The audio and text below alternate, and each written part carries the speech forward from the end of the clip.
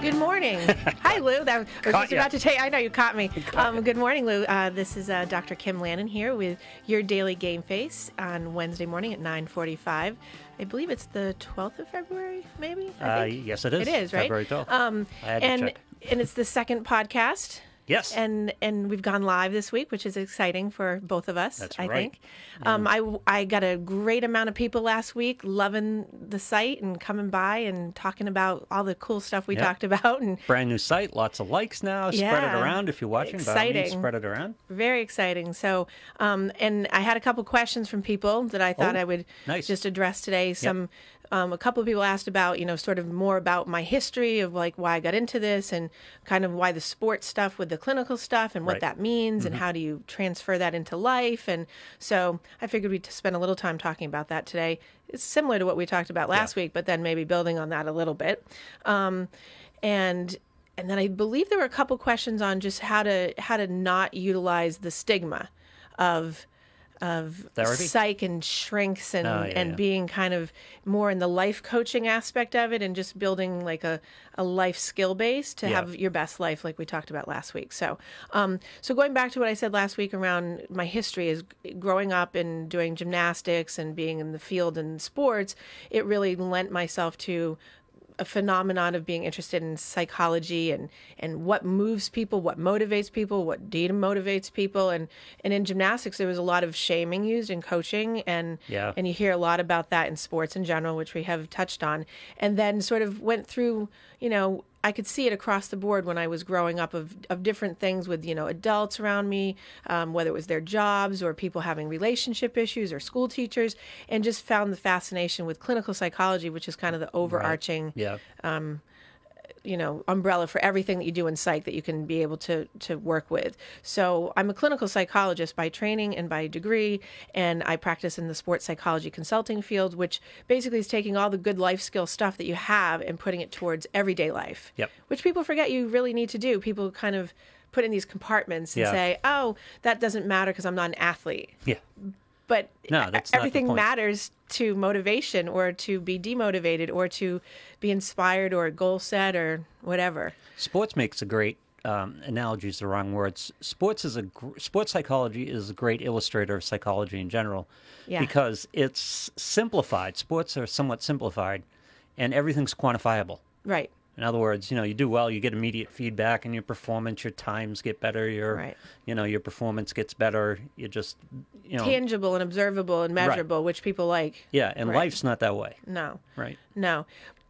But plus, by the way, the roles of people in your life in sports are much more caricaturish. Yes. In other words, you know what your coach's role is. Yeah.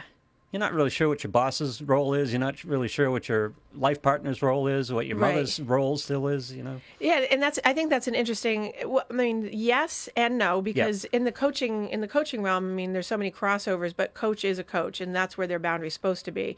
But, you would think that with your life partner and your boss and, the person in the next room that's supposed to have the equal job to you or whatever their power is or differential, you would think that everyone would have defined roles. But everyone crosses over onto each other. But your coach, in the end, is interested in the same thing you are. Whether it's winning or your performance level. Right. When you're working with your boss, when you're working with your significant other, when you're working with your parents, that's not always the case. There's a lot of needs and stuff that they're trying to fill. Yeah, there's a lot more agendas and their own personal needs that need to be met for their own life issues, goals, issues. You and your coach both want the same thing. Yeah, usually. You may disagree how to get there, but you both want the same thing. Yeah.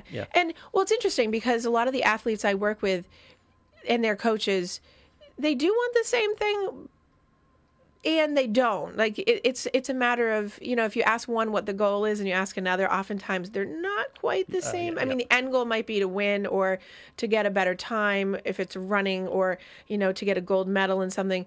But the goals to get there are oftentimes a little different, or the way of getting there, how the coach sees it versus the athlete. Or what's more important to the coach as opposed to what's more important to you. Right. Coach is looking to get a certain thing out of you, and you don't think that's necessarily the thing you have to stress right at the moment. Right. Yeah. And it's interesting because the age range in all these things, even if you're talking just straight, regular, applied kind of behavioral health, it changes based on the age range. Little kids are much more malleable to be what the coach wants, the coach gets.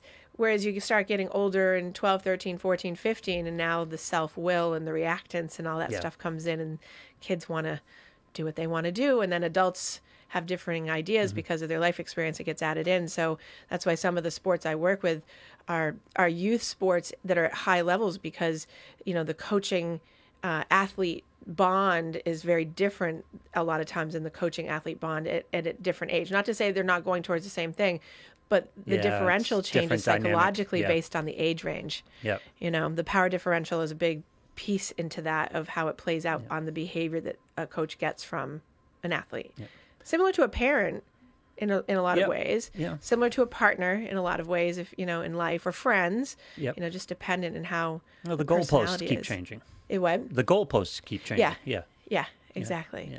So, so that's basically the crossover between coming into being an athlete and then going into clinical psychology. And clinical psychology is such an open field to so many things. I personally don't work in, you know, the more organic, you know, schizophrenia, things that are more inpatient kind of long-term chronic inpatient kind of hospitalization kind of issues.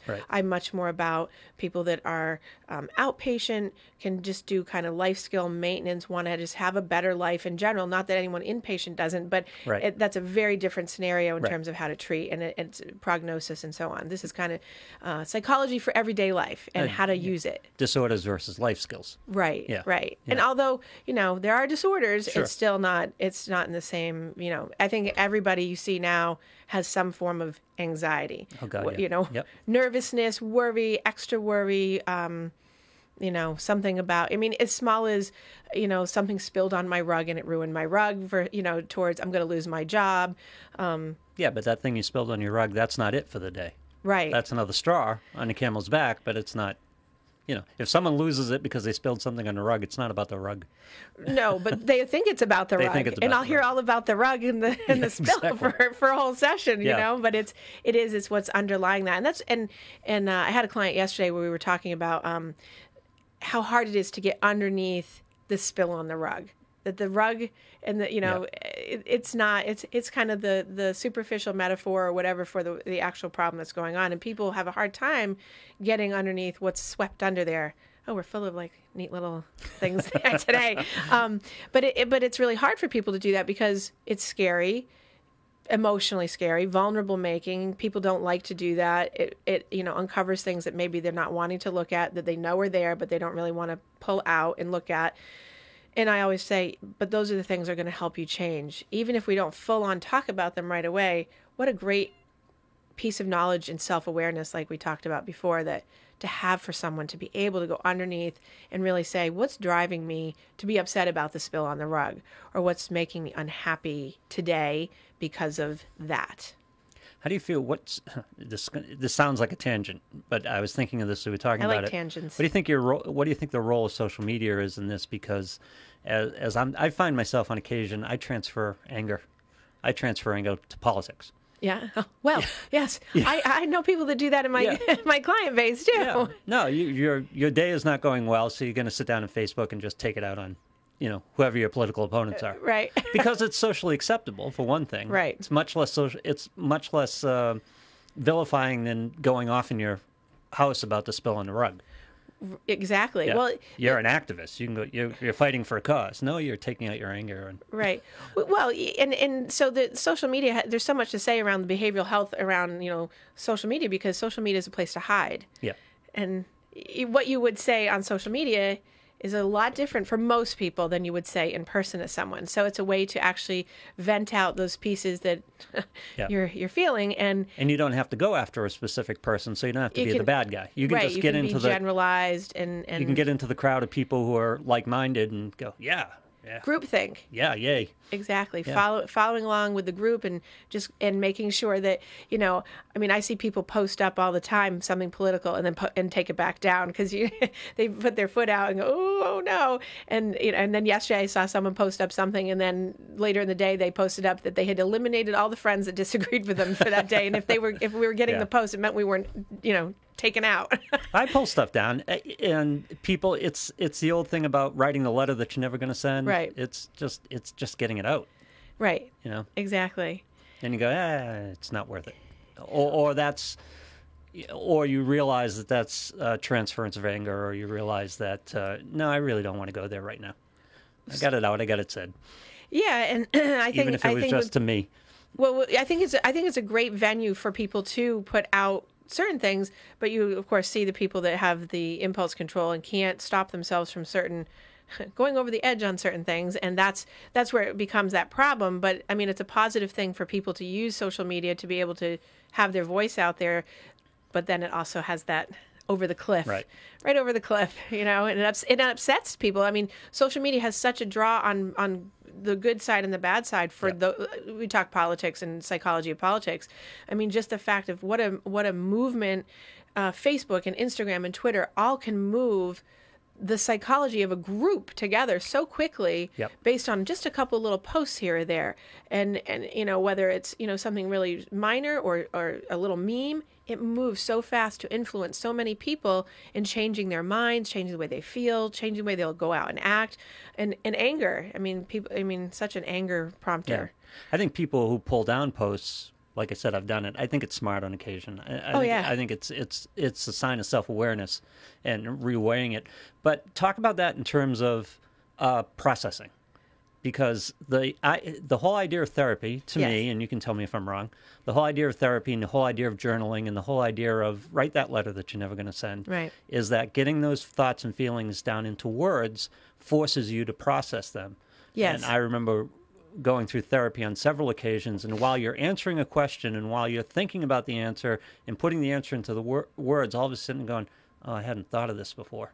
As you're forming the thoughts, you know, you are in fact processing the issues that you're dealing with. So I mean, the one of the oldest techniques in the world, at least as far as I know, is journaling, writing, and, you know, I mean, sort of predates therapy in my mind. So getting things out, once you put things out on paper or on Facebook or on whatever, you're having a processing area of your brain that you're retrieving information from that is not as filtered. You're not censoring it as much. You're just free flow or free associating of what you're writing. For most people, some people are very controlled with what they write, but usually I say, just go write whatever comes to mind, even if it's nonsensical. And you know, when people post up things like that, if we're talking specific like social media, it's such a cathartic experience for people, and to let go. I have to admit that last week I started to do one of those, and I never do that. And as soon as I was finished, I deleted. Because as soon as I got it out, I was like, oh, that's bad. I shouldn't put that up there. Because I was upset at some people that were totally misquoting something, you know, in a feed, and I knew I had the facts, and I was like, at the end of it, I was like, okay, now I feel better, and it wasn't worth it. So, but there's so many people that don't have that filter, that just click send, because they didn't have the cathartic experience, because it's the chaos that's inside. It's like, that's not going to fulfill them. It will go out, but then there's more, and they we have to think add. They're doing it for the outside world, but then you come to a certain point where you realize, oh no, that was just for me. And then that's when you don't send, or that's when you delete. You know, it's like, well, you know, first of all, that's not going to land. I can't control what they think. I can't control that opinion. And why am I putting myself out there? You know, that was just for me. Get it through. Well, and I often will tell people about like these types of things, is like, once you get it out there, especially people are so vulnerable, you know, they present very well and they have no real anxiety looking outside, but then they put themselves out there like that, and all of a sudden they don't expect what they're going to get back. And then it's it's the ego crush, the crush to the reality of, wait a second, I was making a point, I feel like I was right, and how can this person attack me? And they don't have the short up around edges to actually manage the hit that they get back that's not nice or mean-spirited or attacking. And I warn people, I'm like, you're opening the door for an emotional hit that you may not be willing, ready, and able to take. And people do it. And then afterwards, they're, you know, shell shock of, oh, I shouldn't have done that. And how could that person do that? And then they deflect it, like it's them. And I'm like, well, you put yourself out there. That's my job, and if you didn't put yourself out, then, you know. That's my job, and I've been doing it for a number of years, but it's still brutal. Yeah. You have to be prepared for it. So how do you prepare for it? Because I have techniques I give to people, but since it's part of your job, like, what do you do to? It's more to me. It's more of an acceptance deal. Yeah. It's like I know when I say this what I'm going to get. Right. And you just deal with it. But if you have the courage of your convictions, if it's well thought out, if it's not an angered response, right. if it's not an impulse response, right. Just I've been doing talk radio for 20 plus years now. Yeah. It's be careful what you say, or just believe in what you say. That's all. I have to control those impulses all the time, just to say things that I'm feeling at the moment. And I think that's such a. If I believe it, I'm willing to say it. I'm willing to stand up, and I'll take the heat. But I want to make sure what I say is what I meant to say and what I actually believe in. It wasn't just an angered response. And that's such a grounded experience that so many people don't have. And so that goes to the technique that I use, which is, the best response often is no response. And because if it's going to come from an emotional place, it's a reaction. Yep. And reactions are going to go into that opening you up for whatever's coming, right. Versus if you have a response, reaction versus response. If you're responding to something, man, you're in such a much better space because you have belief in where you're coming from. Even if someone disagrees with you, right. You've held the emotional spot back here and put what you feel is fact, what's reasonable, rational, realistic out on the front. And then people can... It doesn't save you from much, but yeah. Yeah. Well, for the most part, right? So yeah. people can attack it all they want, but you can feel like if it's something you believe in strongly, you don't have to, you're not going to get into it. I think it's when people get in, and this is even when people do communication one-to-one, when people are starting to really talk to each other, they don't talk with responses. They talk out of the reaction of the feeling and the emotion that, come. Human being, I work on that all the time of checking the emotion, knowing that, that's there, and I'm going to probably act on that, and knowing when, I've overreacted, now I got to come back and do a response. Not in my practice. Yeah. Here's the key for me. This is an important litmus test for me, always has been. I remember for years I would always chew on the question of what do I make happen and what do I let happen? Mm-hmm. And that was a real struggle for me for a lot of times because I felt, being young and not so young but still naive, I felt that I could control everything. I can make everything happen. And that acceptance of what you can control and what you can't control, and the difference between, am I doing this, am I saying this for me, or am I saying this trying to change somebody? Right. Once you let go of the fact that you can't change people, you can put it out there, this is what I believe in, as opposed to this is what you should do.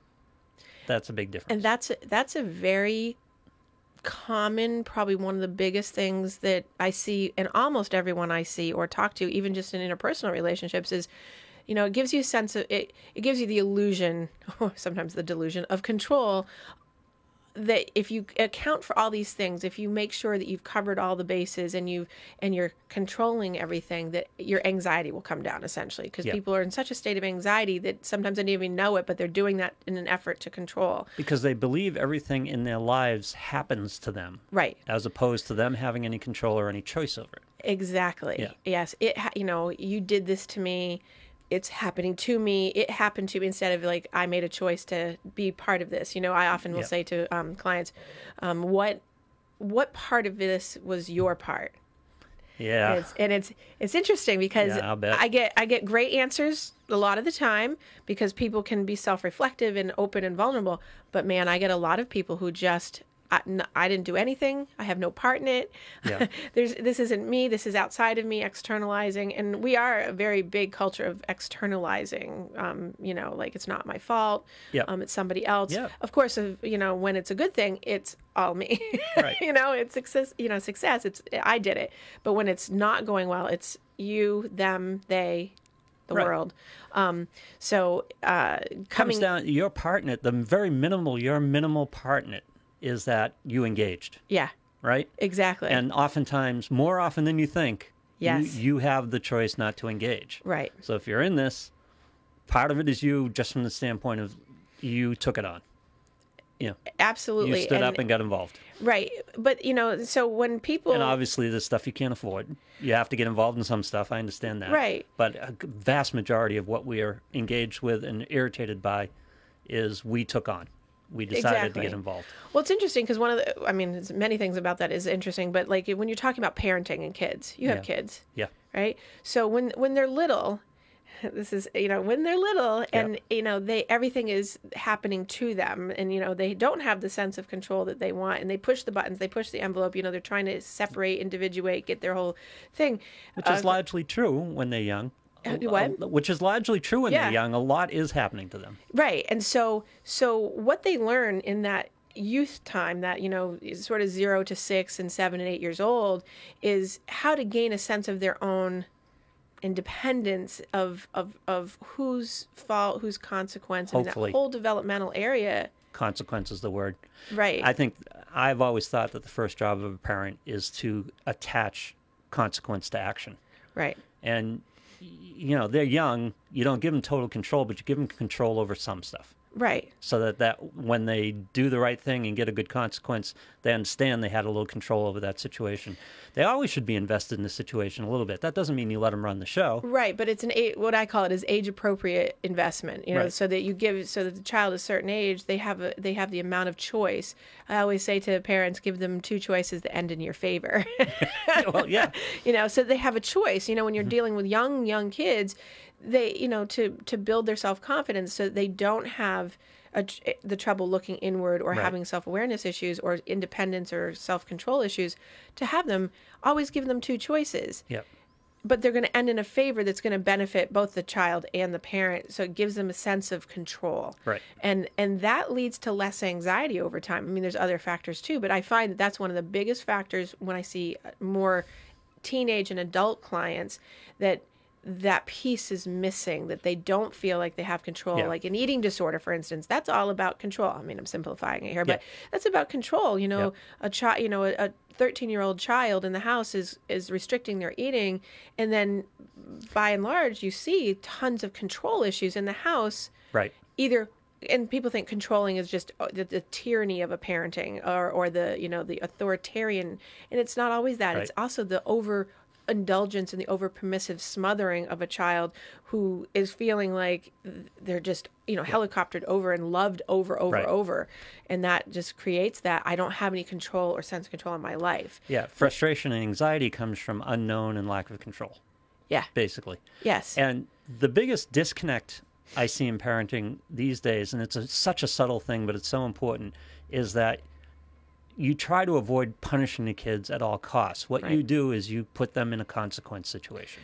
Right. In other words, you're not watching TV right now, not because I'm punishing you. You're not watching TV right now because you didn't do what you needed to do to watch TV. Right. It's them. It's not you punishing them. It's not happening to them. It's a choice result that they made. of their It's a choice that they made. Of their action. And that's such a hard thing. And that's what I was saying.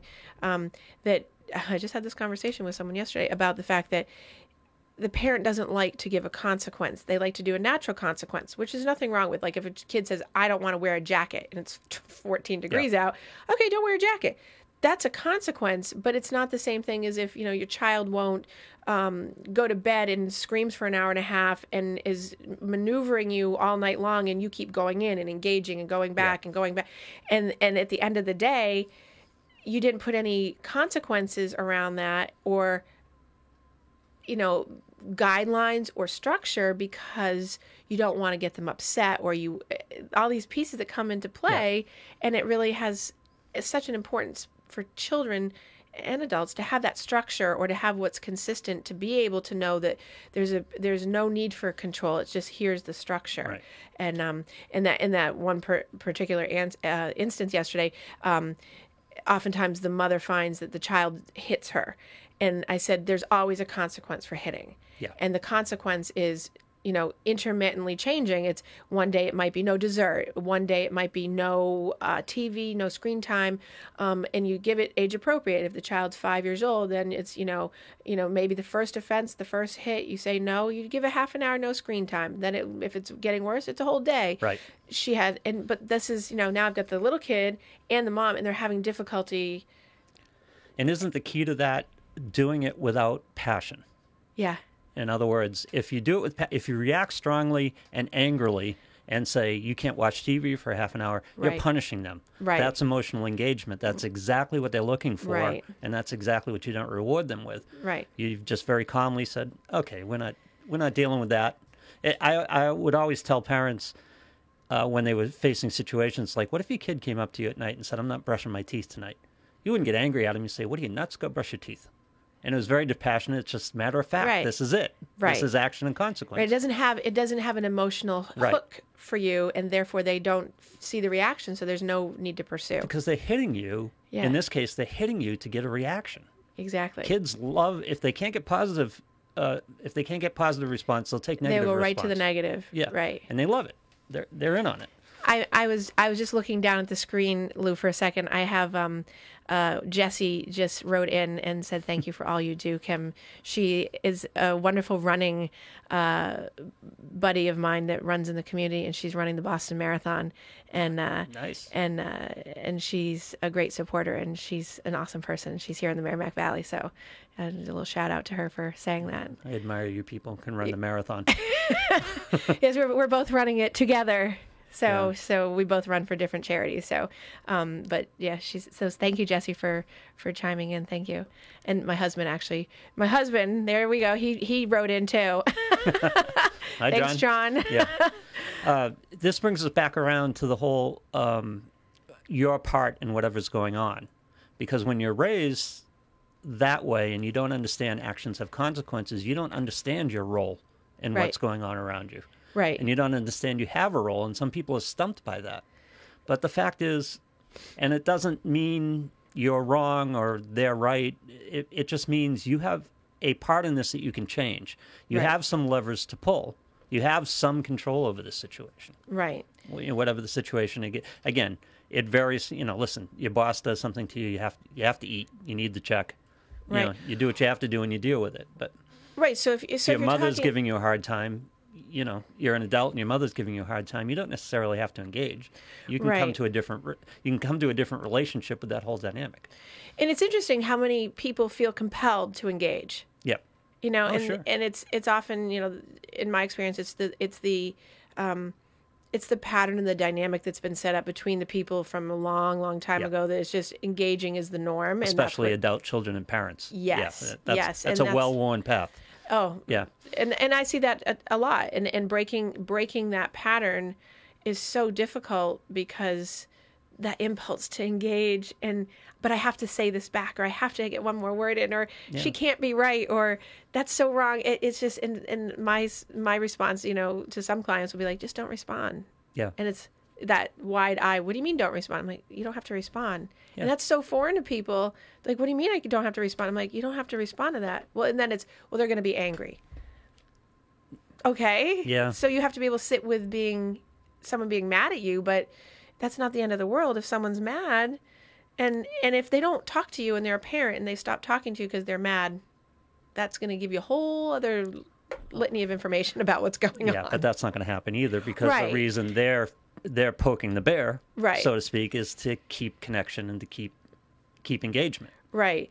Yeah. And that in many instances goes to that whole codependency cycle. And that's such a I don't know how much of the mainstream, it's mainstream for me because I use it so much in all my work, because I think that the lack of connection that happens in people's lives that make them have these anxieties and feelings of depression and feelings of worry come so much from dynamics of codependency. And it's not what I would consider the old school kind of way of looking at codependency. Yeah. It's really about, we all strive for connection. Yeah. And then once we get it, no matter how, it's going back to that little kid scenario of, I'd rather have bad attention than no attention. So I'll keep getting it and keep you in the pool with me. Yep. And so there's that system, and to break that system is so difficult. To set that boundary, to hold it, and to be okay with that, and I see that, and that's one of the things that comes up in a lot of my athletes, even my pro player,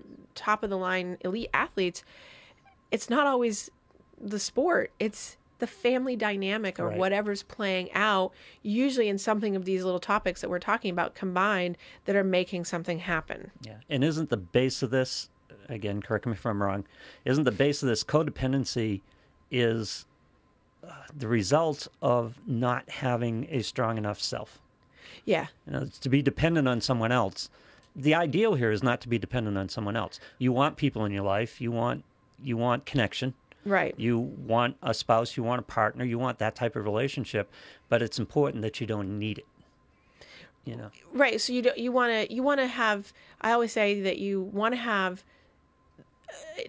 You want to depend on people, but you don't want to be dependent. You want to have interdependence. The strongest people in the world have people to depend on, but they're not dependent on them. So, there's people that lift you up, but if you're relying on them, and then the relying on people are then relying on you, I need you to need me to need you, then it's that there's not enough of a boundary separation to be aware of your own space, and then you get drawn in. Right, and one of the major symptoms of that is identification. In other words, this is a low-level example, but I'm a Jeep guy. I've owned Jeeps all my life. I kind of self-identify. Right. So I drive a Jeep whether I should be driving a Jeep or not, whether it's practical for me or not. And on occasions it hasn't, because that's how I identify, and that's an unhealthy situation. It's all right to drive a Jeep if you want to drive a Jeep, but you shouldn't be driving it if it's not practical and it's not. Right. It's because of the image that you, or the dialogue that you've told yourself about what is supposed to be for you, or what you expect that other people are expecting of you to be in the world. When I became a parent, I went from a Wrangler, because you can't have a Wrangler with kids, to a Cherokee. I had to have a Jeep. It may not have been the best choice. That car may not have been the best choice, but I identified with it. We see this in relationships. Yep. Right? Yes. I have to be in a relationship, or I'm a wife, or I'm a mother, or I'm Jim's wife. It's like there's got to be a self there. Well, and so I know. And so what happens when a relationship has a problem, or a relationship ends? It's that death of self. Yes. And you feel lost, and you feel right, because it's that piece of you. So we talk about the ego strength, or the self-esteem piece that cuts away from you, because you've become so reliant on that person being one with you. I am you, you are me, we are one, which is not healthy. And that's a very common, I think probably one of the biggest problems relationally that I see is people becoming so interdependent to the point where they cross over into I am one, we are together, and it's all about I can't function without a person with me. I even have teenagers now that will come in and they'll have their breakup at 15 years old, and they'll say no one will ever love me again. And I cringe from them inside, saying, that feeling, because that feeling's valid for them, because right there they're telling you so much about. But a 15-year-old is so lost in their world so often. Right. When they have a partner, a lot of the attention goes there, a lot of their self goes there. Right. So the losing that relationship is just going back into that real struggle of being a 14 or 15-year-old. And being on one's own, and having to sit with that whole separation and individuation that's going on. And who am I? I mean, 14, 15, 16, 17 is those years of who am I? Who do I want to be? Who likes me? Who doesn't like me? Where do I fit in?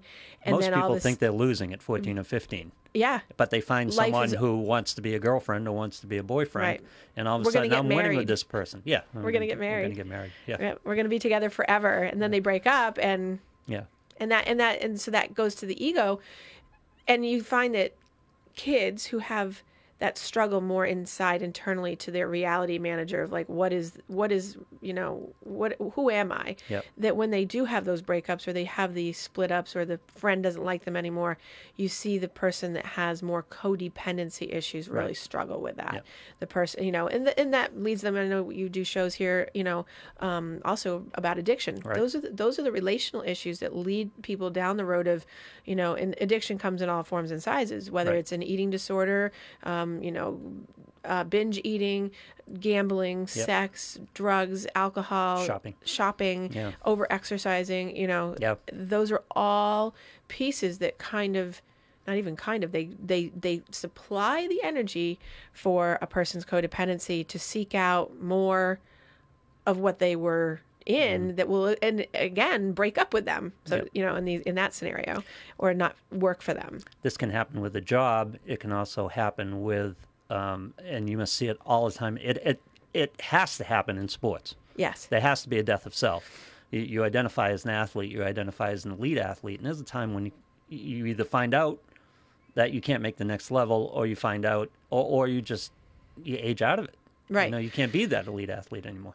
So and all of a sudden you've got to be the person. Well, so great transition about that into athletes.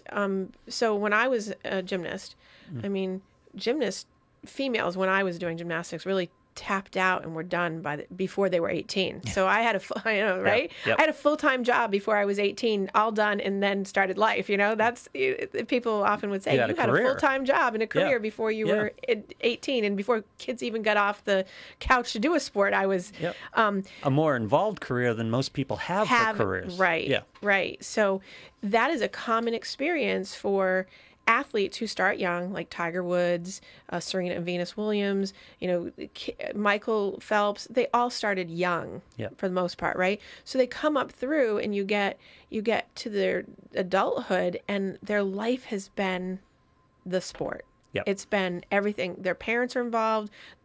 Everything is that sport.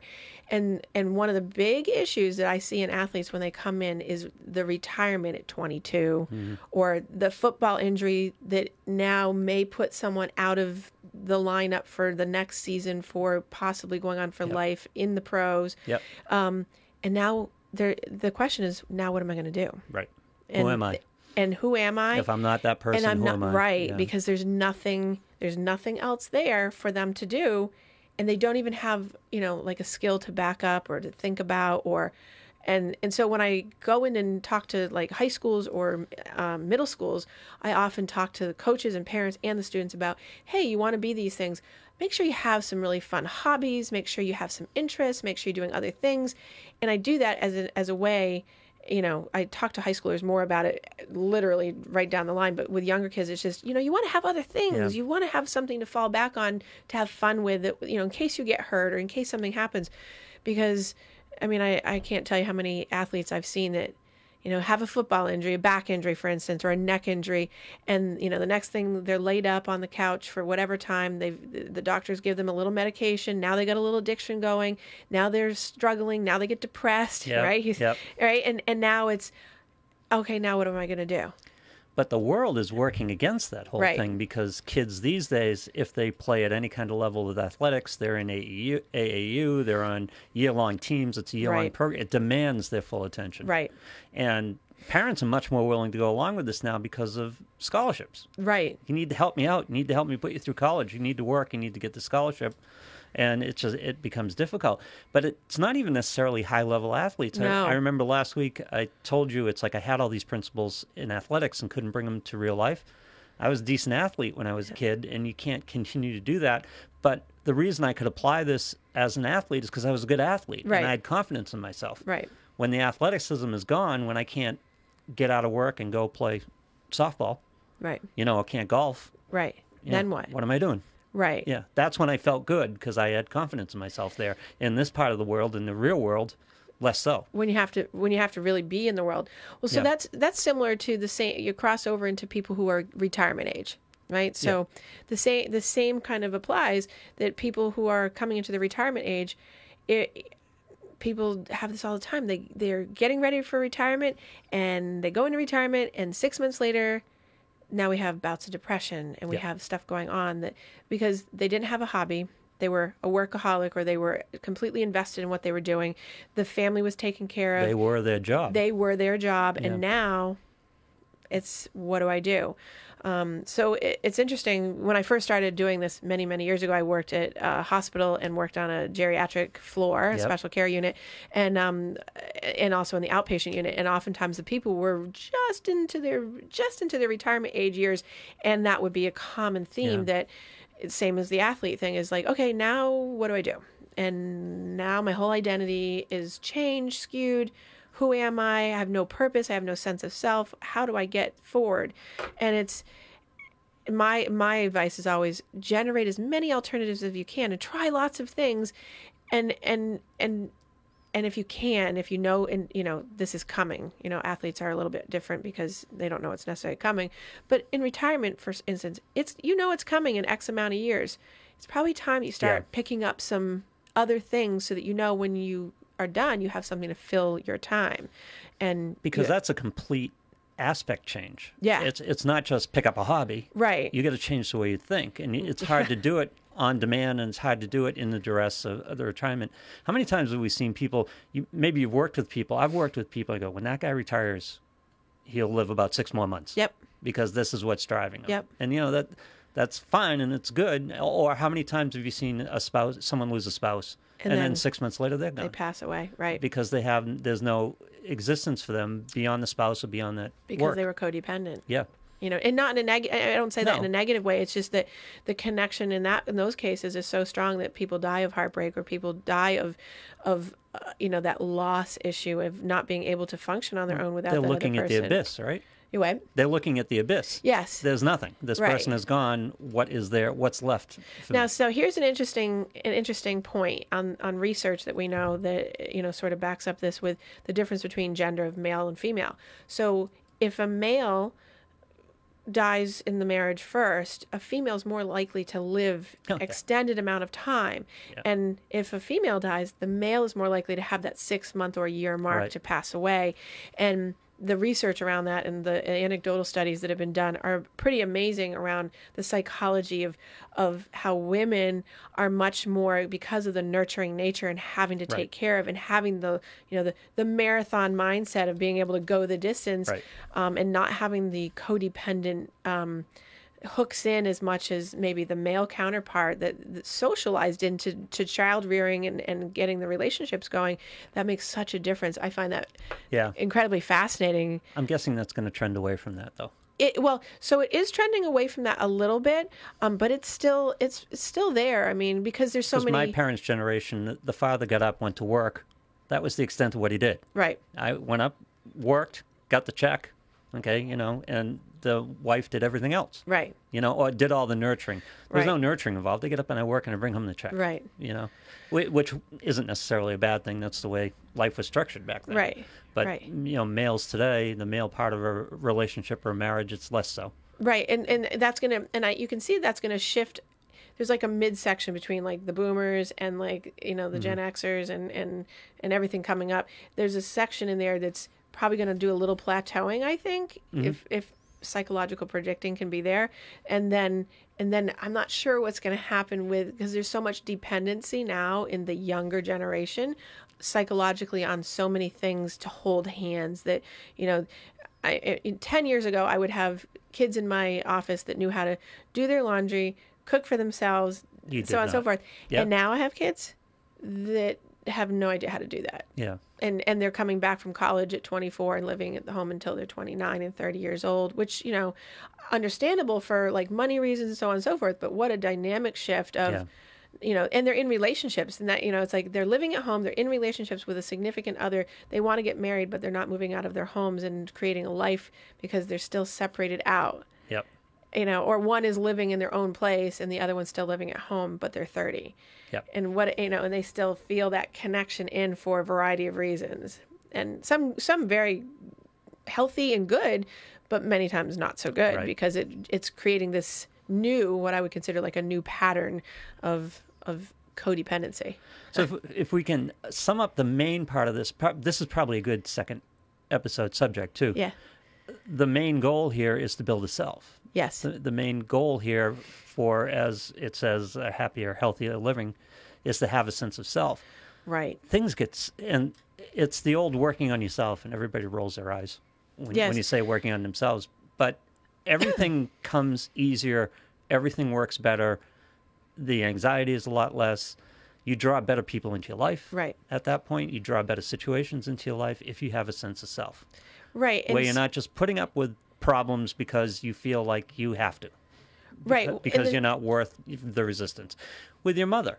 Yeah. You got to feel like, okay, I understand who she is and how she reacts, but by the same token, I'm an adult now. Right. And I've got things to take care of, so I'm taking care of myself. Right. Which means I'm not picking up that phone call or I'm not engaging in this argument. Right. And it's like, all right, Mara, I'll talk to you in a couple of days. Right. And being able to, so with a strong sense of self, and I was just going to say, so that means to have a good base of your reality, of what is really really true. What's going to happen? So if I say I'm not picking up the phone or I don't have time right now, that if my mom or my whoever gets mad or upset or something isn't going in the favor, that I'm okay, that it's not the end of the world. And that starts from childhood, teaching children how to be better managers of their own reality and not giving them a false sense of reality. And that's super hard because you see so many different styles of parenting and so many ways of doing that. By the time you get adults and athletes and people in my door at adult age, that piece of self is, has injuries to it, little spots of getting hit here and there. And the more damaged the sense of self, obviously, the more issues we have. You know what I processed while we were talking about this? If your mother tells you you're essentially, not in so many words, but they normally do it, they'll tell you you're worthless and selfish. Or your spouse tells you you're worthless and selfish. The only reason that works is because you believe it. That's right. Right. So you've got to establish the fact, no, I'm not worthless and selfish. Selfish. I'm not everything I'm doing might not be working out perfectly for you, but it's not because I'm worthless and selfish. Right. And the worthless thing, there's a billion ways for somebody to tell you you're worthless.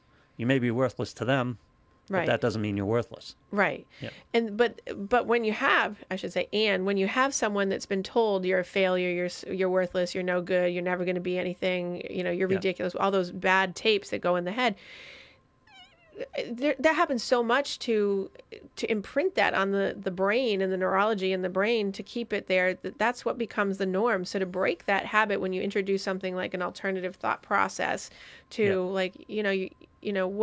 what makes that true for you? Why are you saying you're worthless? What are the facts about that?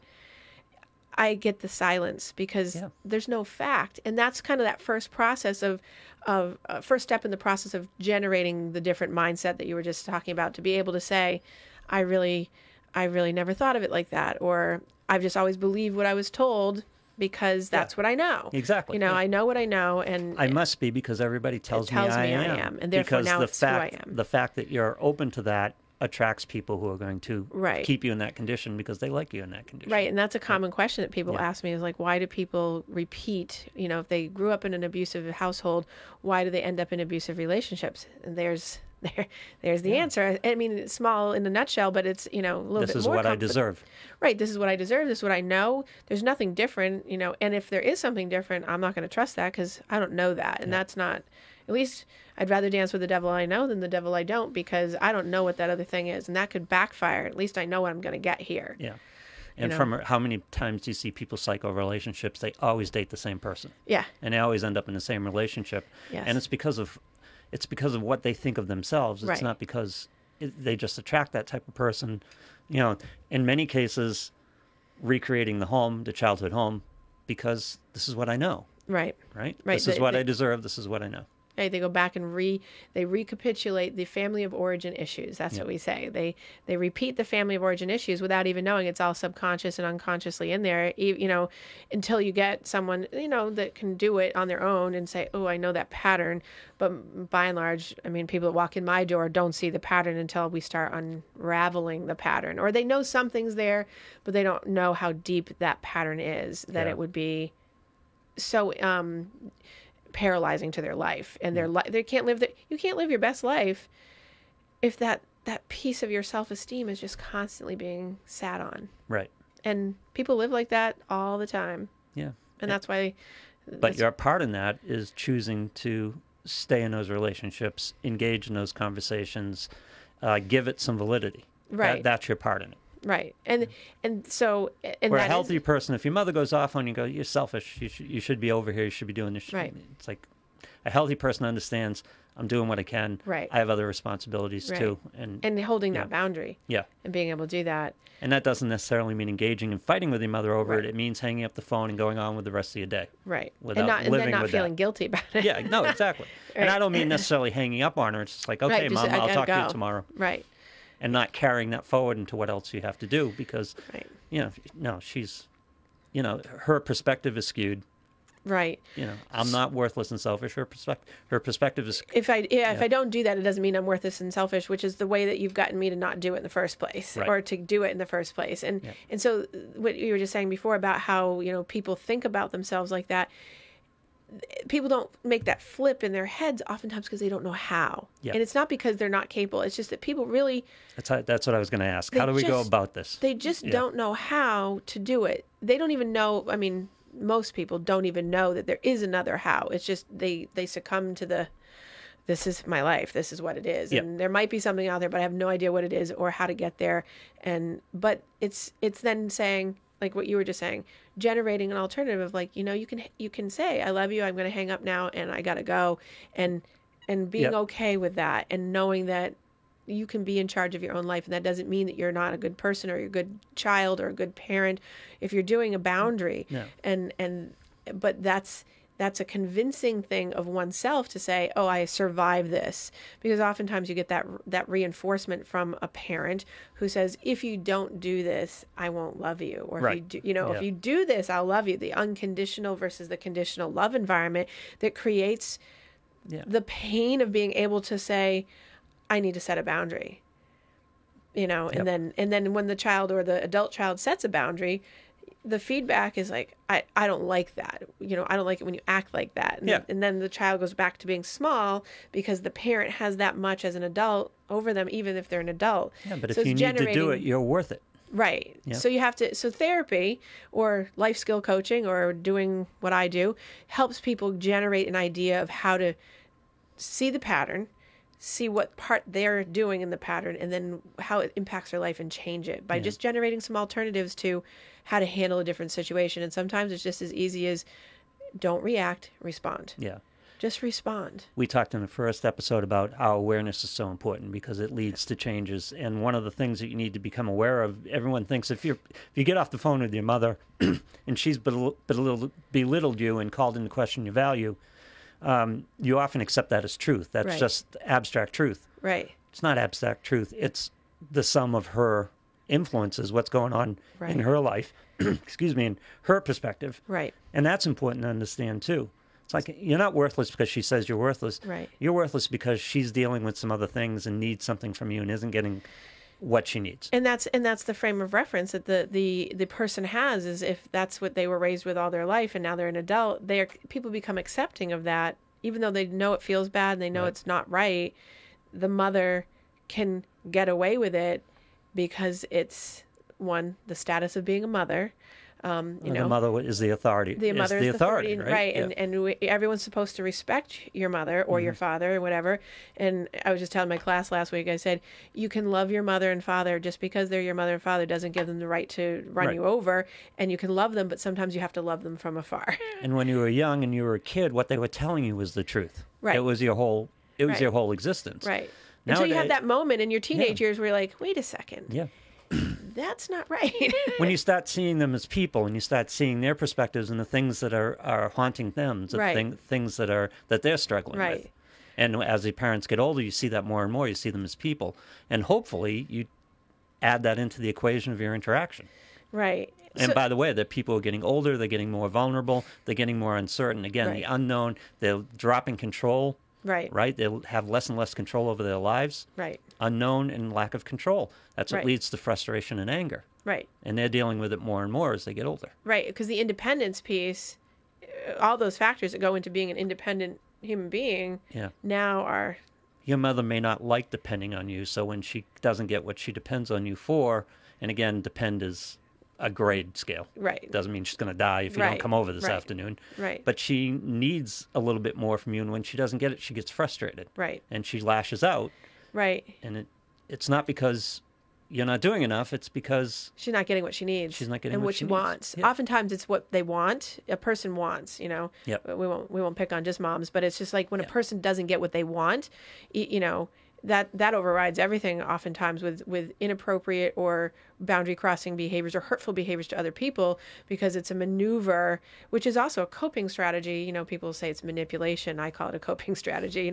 If you're maneuvering something to get somebody to get what you want, and no matter what, and even if it's hurtful, you'll still get what you want because you're getting it by emotional warfare, or you're giving a consequence that's painful to someone in some way just to get what you want, versus having that separated self going, I can't always get what I want and it's okay.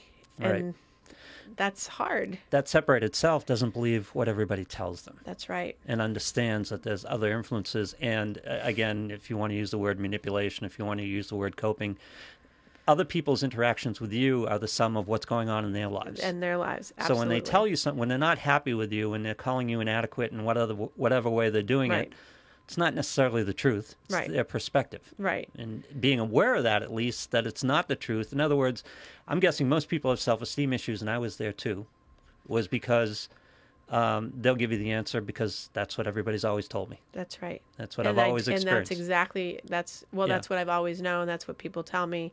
So that's the truth. Right. No, it's not the truth. It's just the sum of their perspective. Right. And when you challenge that, which is what I do, I'll say, to generate that perspective that's different, I'll say, what is it about that's true? If someone says, I'm a failure, I'm like, okay, well, tell me how you're a failure. In what way? A fact. And there's that silence. Yeah. But people will come up with stuff, and I'm like, but that's not fact. Because it's not fact. It's always, because they'll give me a scenario, and it's like, but that's not a failure. That's a learning experience, or it didn't end up as you winning, or that didn't end up with you with an A, it was a D. That's not, you use the experience to learn. It's not the death sentence. Nobody died at the end of the day. Nobody blew up in flames. Right. It's not the worst case scenario. But that person's been taught that if it's not perfect, or if it's not what the other person expected, that it's a failure, or it's terrible. That must mean they're bad, they're terrible, awful people. Yeah, if you're not, because a lot of people aren't aware of their own reactions to this as well. So if you're not sacrificing yourself totally to their needs and their perspectives, you're inadequate. Right. But that's not the truth. That's not true. Right. Everybody. You've got to balance a bunch of needs, by the way, including your own. Nobody rosses their own needs. Right. And going with the aspect that it's the biggest gift I've given myself the last few years. Yeah, and it's a great gift because people have such a hard time giving themselves that. Just as simple as, you know what, I need a night. Right. I'm just going to go home and sit tonight. Right. And just taking that space and regrouping. And being about you. Yeah. And knowing that you're good enough, and you deserve it, and that you don't have to do all these other things. And that's really hard for people. How many times do you deal with people, I get people in my life, like they're running themselves down, and yet they're doing this and they're doing that. It's like, listen, or they're a little bit sick, and they don't take the time. Right. And I go, if you don't slow down, you don't take a night, you're just going to get yourself really sick, worse. And then everybody's in trouble. Right. It's the old put your own mask on first. People will not put their own, on an airplane, they tell parents put their mask on first. Because you're no good to the kids if you pass out. Right. But so many people just keep going and going and going and grinding and grinding and grinding, and they don't understand. Even here at work, it's like people who come in and they're on the verge of being sick. It's like, well, listen, you can take a day off. Right. You can miss a day or two and then come back, or you can stay here and miss 2 weeks because you get really sick. So there's some interesting psychological phenomenons behind all of that, multiple different things. And some people won't miss because they're just, that's how they were, raised. We just do everything. We never miss. We trudge through unless we're on our deathbed, right? Right. That's good. But then we have the ones that won't miss because they have like the martyr syndrome. They're more like, I'm going to come in, the attention seeking more, and you can see it and it's there, and they won't miss for that. And then they'll get really, really sick, but they'll have shown everyone that they were really sick for 4 weeks. And then they've got pneumonia, and then they've got, and so there's there's a psychological attention seeking behavior that's pulling for people to give them attention. Right. Yeah. And then the mother, you didn't shovel my driveway, so I went out and did it, and I'm really sick now. Right. Exactly. It's all your fault. Yeah. It's all your fault. Yeah. So there's the maneuver, the manipulation of getting, what you need, whatever, the attention. You needed somebody to feel good because likely, if we go back and do, the little pipe smoker on the couch, right? That says, well, that's because your mom, your bad mom, as Freud would say, didn't give you the nurturing you needed that gave you the attention the right way. So now you're doing this thing. But in contemporary times, it's just a person attention seeking and needing that. And then you've got people that, they feel guilty. Their mindset is that if they miss, they're worried about what other people are going to think. Right. And I see that a lot. Or if they miss, they're going to lose I don't their want to job. miss a day because then they'll think I'm not, blah, blah, blah, and, invested, and then they might fire me. And all the distortions and the catastrophizing and the awfulizing and all that stuff goes way out into the stratosphere. I'm like, off of one day. Yeah. But they're responding, like you just said, they're responding to not what's in the moment. They're responding to what has happened historically to them somewhere, Yep. and they're just projecting it out onto, well, if it's happened there, it's going to happen everywhere. I can't be worthless because everyone thinks I'm worthless. Right. Yeah. Meanwhile, the rest of us are at work going, just don't get me sick. Stay So home a day or two. People come into my office and I'm like, are you sick? And they're like, just a little. I'm like, ugh, do not get me sick. Yeah. I'm very good about telling all my patients, I'm like, please do not come if you're sick. If you have a fever, I'd rather you miss. And if you've met anyone, they'd be like, she doesn't let us touch the doorknob. She doesn't let us touch the couch. I don't blame you. Because I'm like, I have to run, I have to do things. So that's where I take care of myself. I have to practice what I preach. I'm like, do not come in sick. Yep. And I'm really not going to be mad at you. But that's one of the things I face is people like, I don't want you would be upset with me. I'm like, I'm here to help you. And I'd rather you be healthy than. And I'd rather not be sick. Yeah.